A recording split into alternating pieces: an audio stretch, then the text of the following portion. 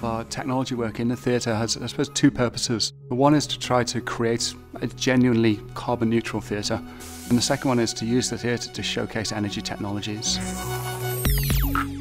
I'm Ben Todd, I'm the Managing Director of Arcola Energy. I am also partly responsible for running Arcola Theatre, and Arcola Energy span out of Arcola Theatre.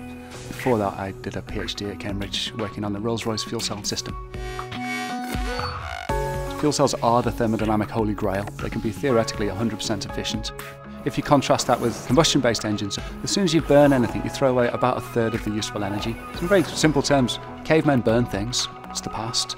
In the future we look to electrochemistry, so that's the principle on which fuel cells and batteries work.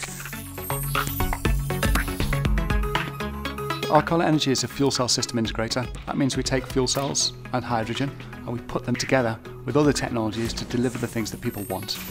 So one is portable power, so this is for lights or cameras or say computers out in the field. So that could be at a festival, it could be on a construction site. The other area we're looking at is very high efficiency lightweight vehicles.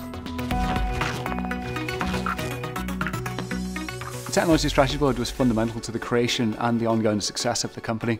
It gave us the freedom to really focus on what we think is the right problem to solve. By winning Technology Strategy Board funding, you become part of this cohort, I suppose.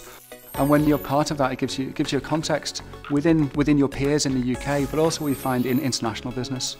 So when I'm in China to set up a joint venture company to bring manufacturing to the UK, the fact that I'm there with the Technology Strategy Board just gives massive credibility.